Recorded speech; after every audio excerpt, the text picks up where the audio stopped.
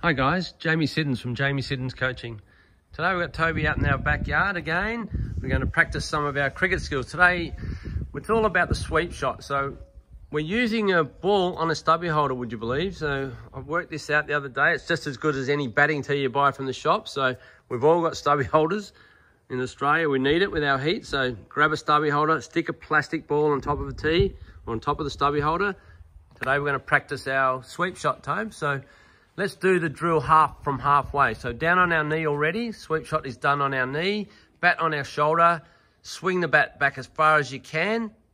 Rotate your shoulders and then swing as hard as you can through the ball. Extend your arms.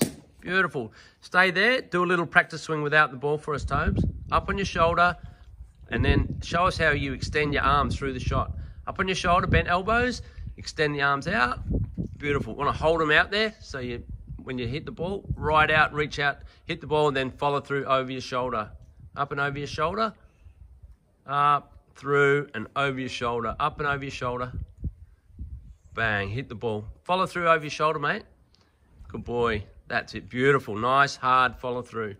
Hit the ball as hard as you can. That's what we're going to practice. So the bat goes on our shoulder, so we've got power stored. The toe, just put it up on your shoulder one more time. Up, and then we'll swing through the ball. Go. Beautiful.